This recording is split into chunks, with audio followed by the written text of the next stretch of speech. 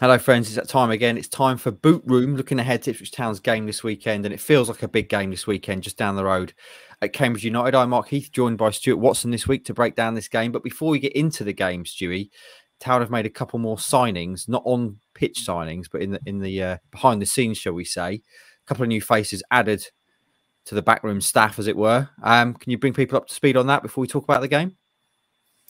Yes, Peter Reid, who we reported on earlier in the week, they were in talks with him about a consultancy role. He has now formally taken on that role.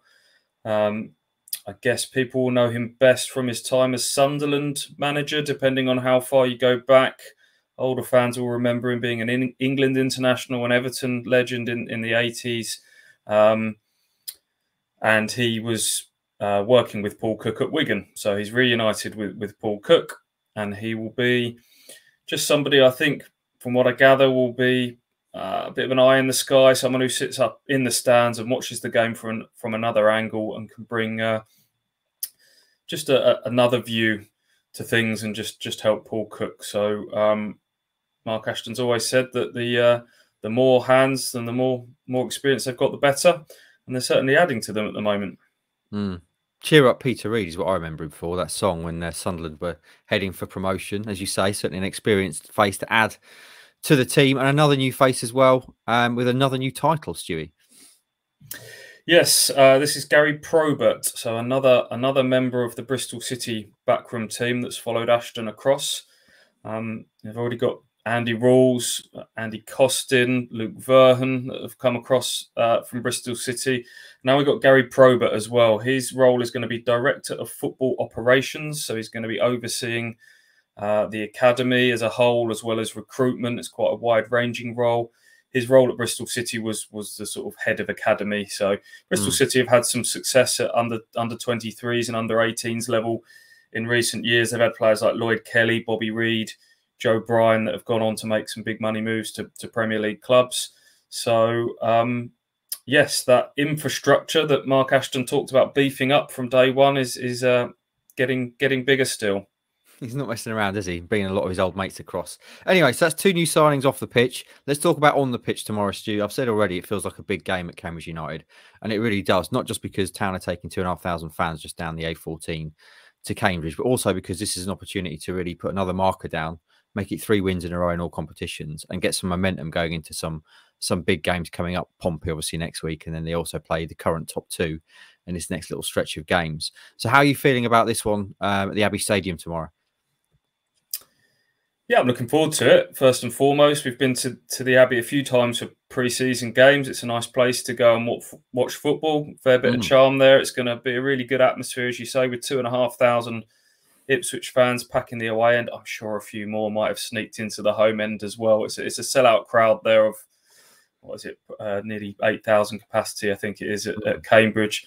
So looking forward to that. First time the two clubs have faced each other in a competitive fixture since 1993.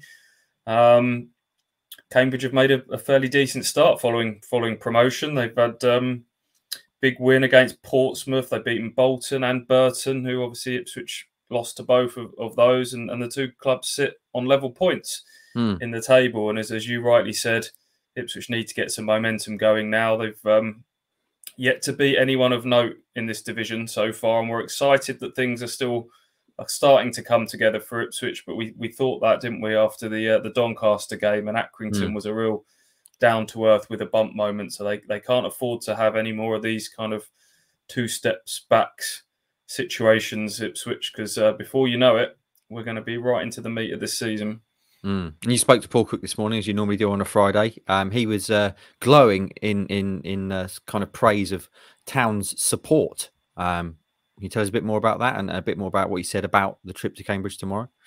Yeah, just asked him about, he obviously knew Ipswich Town was a massive football club when he came here, of course, but I just asked him whether maybe the size of the support and how much Ipswich fans travel in their numbers had maybe surprised him a little bit. And he admitted, yes, it probably had. Gary Roberts, obviously a former Ipswich player, had told him all about it. But, you know, Ipswich have had 1,800 go to Lincoln. They've had, you know, they get 2,000 plus go all over the country. They had nearly 1,000 up at Accrington recently on miles away, rank bad weather.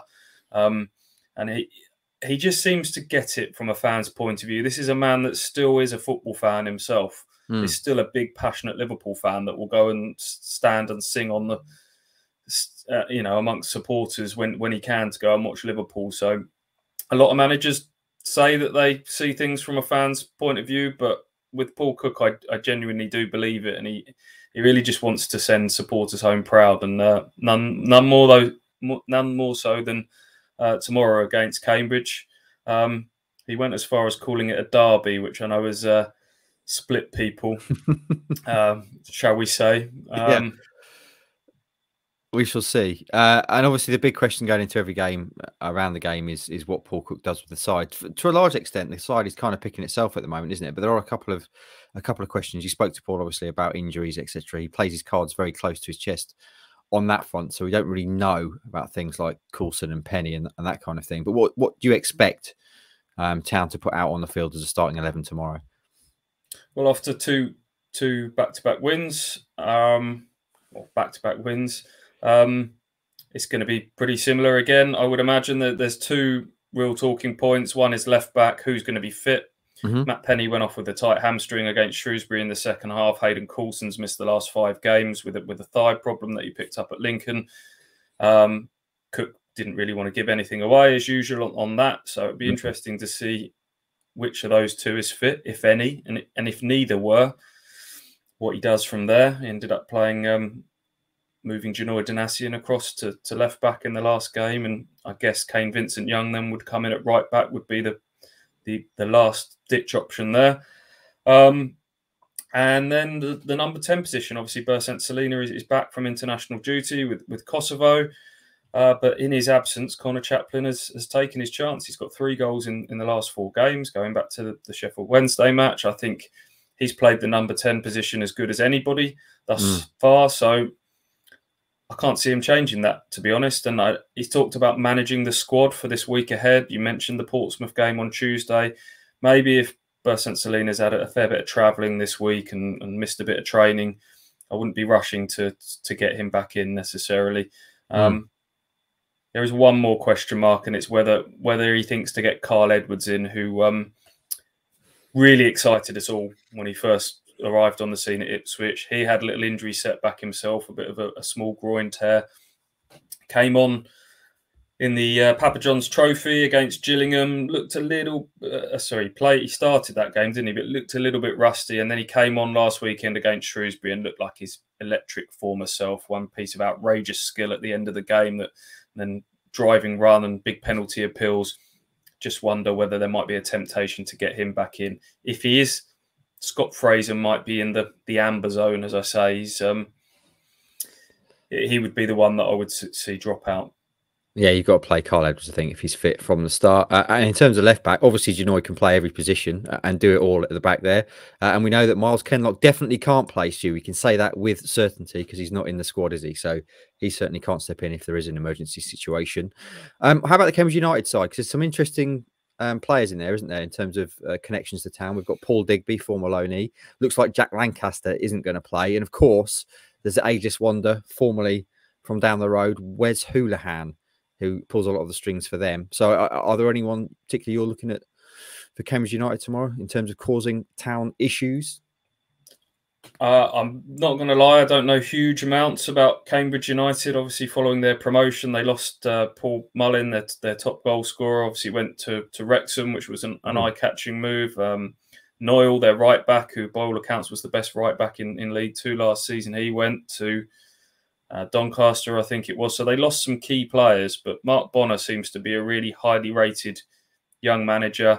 As I mentioned, they've got some decent results so far. They seem to have handled the step up quite well.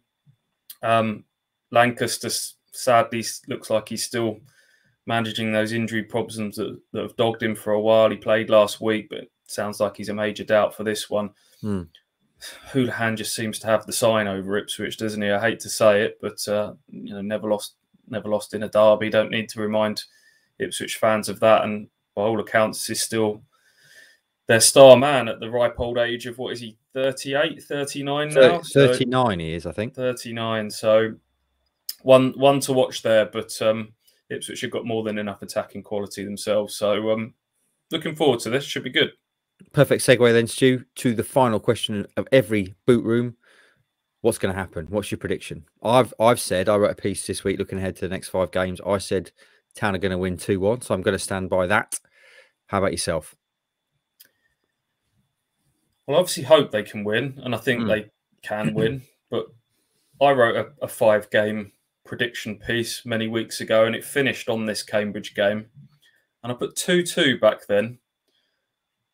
And I think I'm going to have to stick with that original prediction, because Cambridge they drew 2-2 at Crewe last weekend. They drew 2-2 at home to Fleetwood a few weeks ago. They look like they've got goals in them. They look like they can concede. The same can be said of Ipswich at the moment. So yeah, I'll go with the Desmond 2-2. So Stu's saying draw, I'm saying win. If you want a bit more of a lowdown on Cambridge United, go and watch our Meet the Opposition video, which Ross has done with one of the journalists who covers them. Really interesting stuff. They have a habit, apparently, Cambridge, of conceding early goals, Stu. And Town have got a few early goals this season, so maybe something to look out for tomorrow. That's it from us then. Enjoy the game. Follow it with us. Stu, Andy and Ross will all be at the game, and we'll speak to you again next time.